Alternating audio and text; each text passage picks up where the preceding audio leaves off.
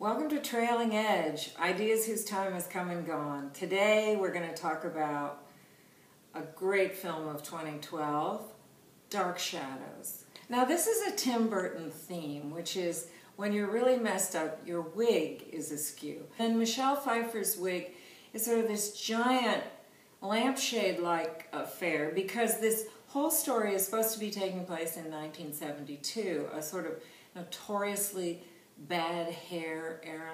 It all ends in catastrophic crashing of chandeliers and a disco ball that tries to kill one of the young children, which is, of course, wonderful in and of itself. Well, in any case, I highly recommend Dark Shadows. It's trailing edge in hundreds of ways, and if you pair it with Mars Attacks, you've really seen it all.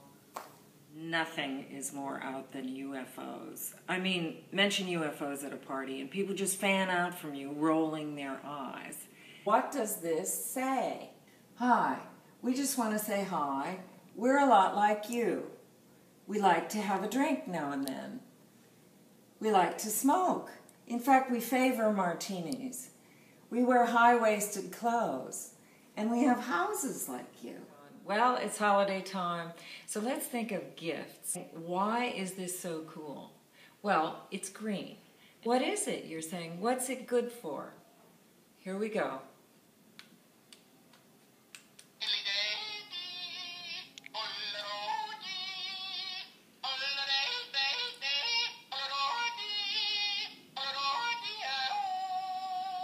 I know what you're thinking. Would this have been as popular if it had not been green?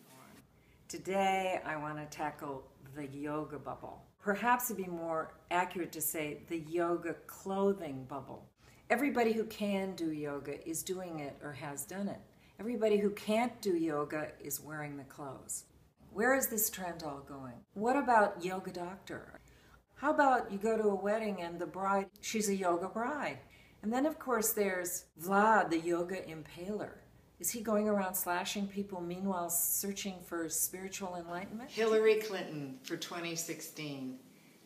What an idea. Now, you know, I got this doll from the White House Project where we were supposed to, in 2000, we were supposed to elect a female president then in 2004, then in 2008. Well, it didn't happen. I mean, there's the doll. You know, she kind of looks like Hillary, don't you think? A little bit. You know, the thing about trailing edge stuff, Trailing Edge has a lot. Uh-oh, she lost the election. Okay. Well, the closest habitable planet is... Okay. So, the closest habitable planet is 13 light years away. No, it's not 13 light years. It's 13 million light.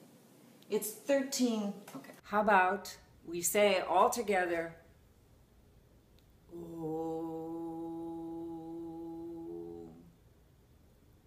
In the meantime, stay behind the curve.